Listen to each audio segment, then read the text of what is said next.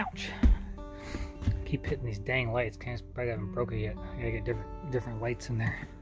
And this coming Saturday, the high is 8 and the low is -2. He is so pouting. Look at you. Over here, I hit that dang light again. So I've got generator. I don't know what these are. Well, it's the morning, checking the pump room temperature again, and it is 45.8 degrees. And it is 15 degrees outside right now. So, feel pretty good about the pump room. Got a little bit of snow and ice. But the weather forecast is getting worse and worse, so they keep extending the time that we're going to be below freezing. So we're still 10 days out. Would be a total of 12 days now we're going to have below freezing. And this coming Saturday, the high is 8 and the low is -2. So we haven't had a cold snap like this in quite a while. So it'll be a really big test on the system to see if it can stay warm enough in here. Also part of this cold snap is the clouds. We are at 70% right now. But it is supposed to be cloudy today, cloudy tomorrow, mostly cloudy the next few days after that. And of course we're running our heater a little bit hotter. I've got set on 2 right now. Yeah, it's set on 2. So we're running that a little bit hotter lately. And so usually we get 1 bag a day if we're on setting number 1. I noticed number 2, you know, the fan's using more power. It's producing more heat, but it's also consuming more energy. So very good chance I'm going to have to go ahead and get the generator hooked up. I was going to order the big one, a 240 volt one. Didn't do that. Just have my 110 one still available, so I'm going to go ahead and get that wired up today. And may test it just to make sure that it works okay, because we don't have our whole house or Generac or anything set up yet. But it'll be interesting. As long as we've gone without sun 4 days, and we're going to go more than 4 days. Not only that, but it's also going to be ridiculously cold. So I think we'll be fine. Oh, ground is frozen. I was just heading out to dump trash and things, and notice my poor bees over there. I'm going to have to get them some food. So I've got some patties for them. It's basically honey and pollen, everything all mixed and slapped together.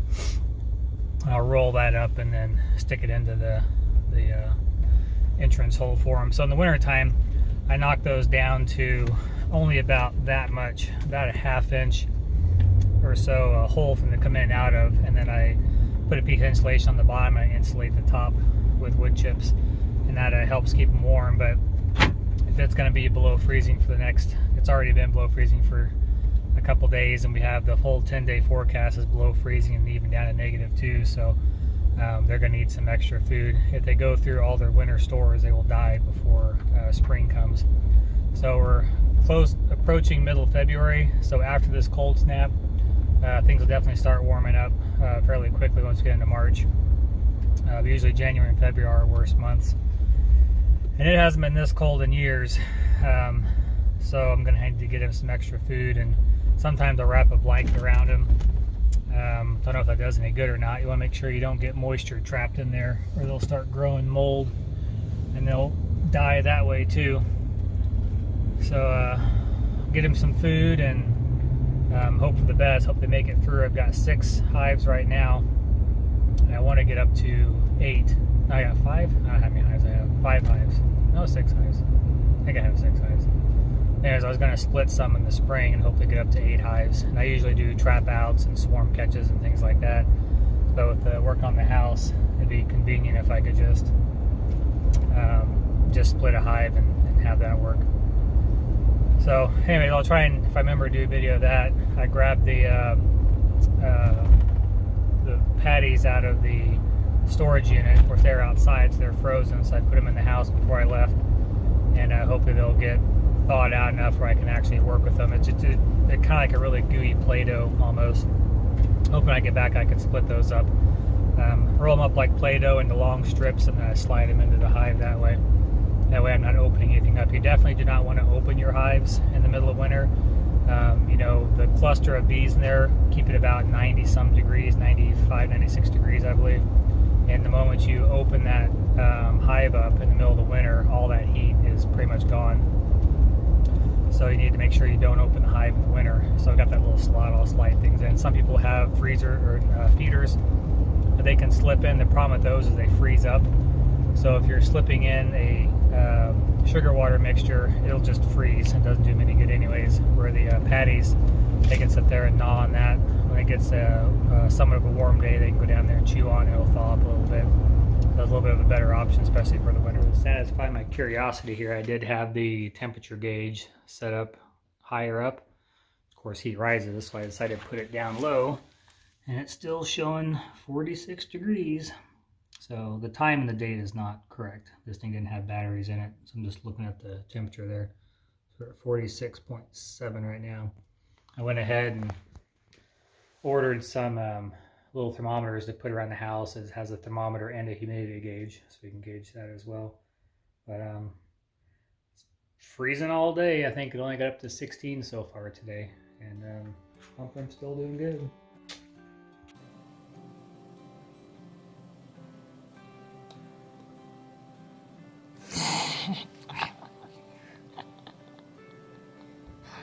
Keep trying to get me to do things that I don't want to do. I don't know if there's a relationship for it.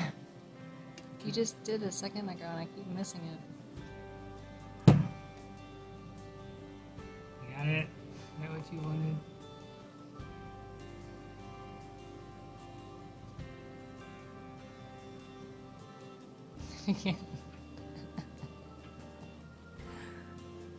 You're showing how cold I am. Recording you, recording me. I know. This is for prosperity. Is it? Sure. See, I am doing serious work, trying to design stuff. You're just making fun of me. I know. It's funny. Is something wrong? Is he laying in your bed? Did Peppercorn take your bed? Hmm? I know you're so sad. Pouting. He is so pouting. Look at you.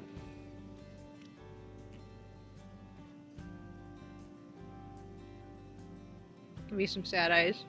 Aww. He's like, get his cat out of my beanbag chair. Okay, it's next morning and it is kind of bright out, but it's still cloudy. So we're making a little bit of power, but we're down to about 56%. This is day 3. And the reason why we're this low is I did turn the heat on upstairs from the mini split when I was testing stuff, so that drew a little bit of power. I only had it on for about 15 minutes, so I shouldn't have done a whole heck of a lot.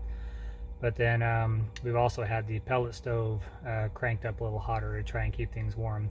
So I think that has definitely run the power down a little bit. The pellet stove, when it's on its lowest setting, runs a continuous 250 watts, something like that.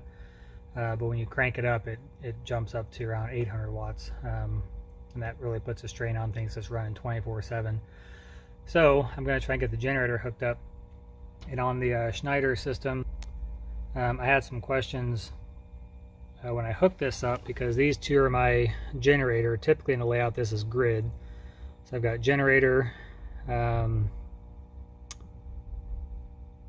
don't know what these are.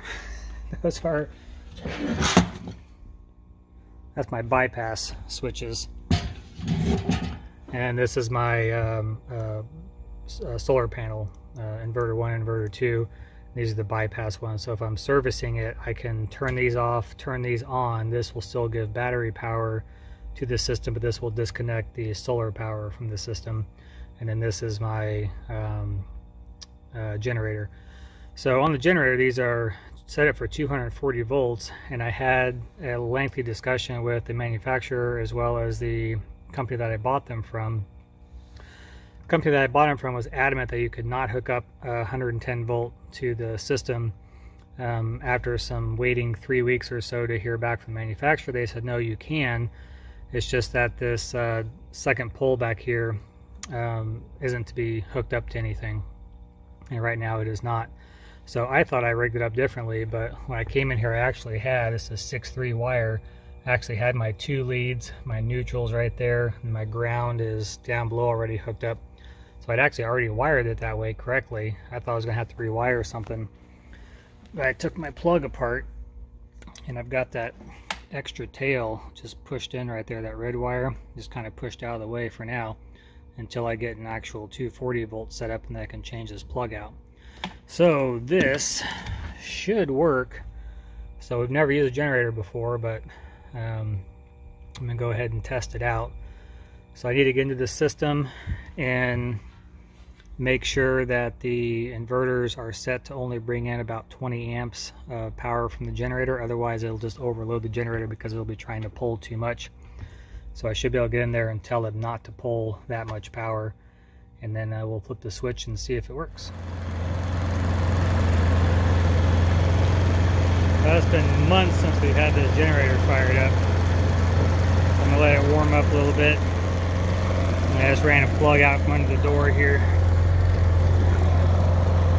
We're only running for about a minute so far, so I'm gonna warm up a little more before I plug that in. But this has got, we bought this at that auction, that builder's auction, and used it a lot.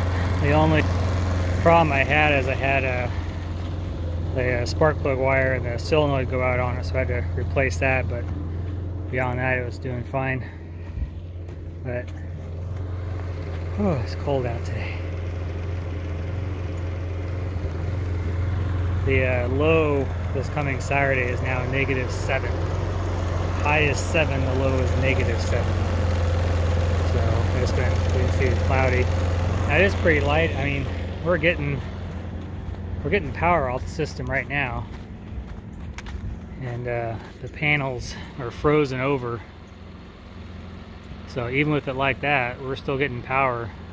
We started out at 56% this morning, and we're at, when I checked a little bit ago, we were at 58.5 state of charge. So we are getting enough power to charge the batteries a little bit. But I want to get the generator on here, not only to test it, but to get us up to maybe 60, not 60, about 75-80% or so, just to see how well this works and how long it takes. It's only a 3,000 watt generator. It's going into a 20 amp plug. I set the inverters to only charge at 15 amps, so it shouldn't overload this, shouldn't. I've never plugged this in before, so we'll see how this works. I got the breakers on upstairs, so once I plug this in, it should start charging. It's been going for about 3 minutes now, so we'll plug this in and see how it goes. Hope it won't blow up on me.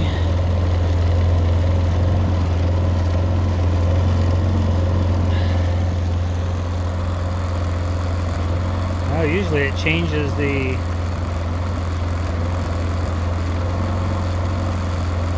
nothing's happening.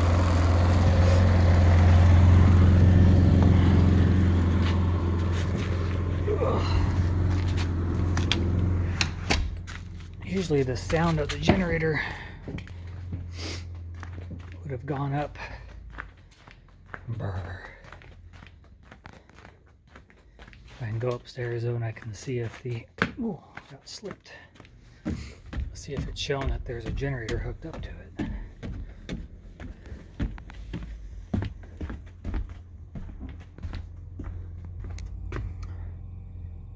Yeah, it's not showing any generator power coming in.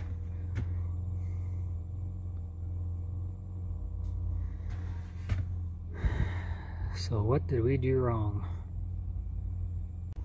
I took the cover back off and got power coming through my lead line, not my second line, which isn't supposed to be. So I have one leg of power, and that is the black lead. So let's see, it's supposed to be hooked up to L1. Maybe I've got L1 and L2 backwards. Okay. Well, that's grid L1. L2 is disconnected. So, let me get into the settings and see if I need to change something there. Well, I'm a little confused here because this generator light should be on. I have checked. There is power going through this line to the system, but not line 2, because it's not supposed to be. It's not hooked up to 240 right now. The breakers are all, you know, everything's set up there. I got power there. It's going fine. Over here, I hit that dang light again. I'm gonna bust that thing. Generator controller shows that I have power on the generator. I am actually charging, but that's coming from the sun.